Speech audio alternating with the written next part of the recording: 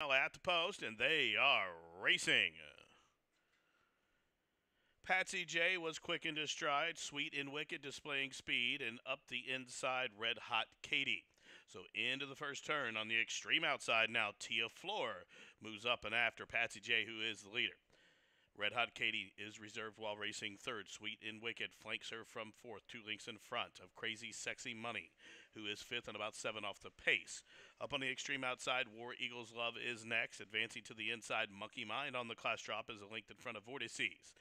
Then comes Our Closure, still 2 or 3 lengths back to Poor Girl and Tempestuous Amy for Paul Webster out at the back of the pack, about 15, 16 lengths top to bottom. Up top, Patsy J leads them just outside the half-mile marker. Her lead is 3.5 lengths. Tia Floor still tracking from second. Red Hot Katie out in the clear, moving well while in third. War Eagles Love on her back from fourth. Our Closure being shoved along for some more speed in fifth. In between horses there, Vortices is next. Still linked back to Sweet and Wicked. Up the inside is Poor Girl now. Tempestuous Amy cut loose to the outside, and here she's come. She's raced up into fifth, moving well on that far turn run.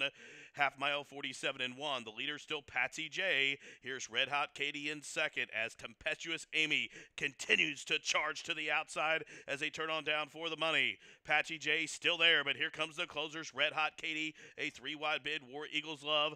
All of a sudden, Tempestuous Amy has stalled to the outside as Red Hot Katie has put away the pace-setting Patsy J. It's Red Hot Katie opening up by a length, now by 2, now by 3.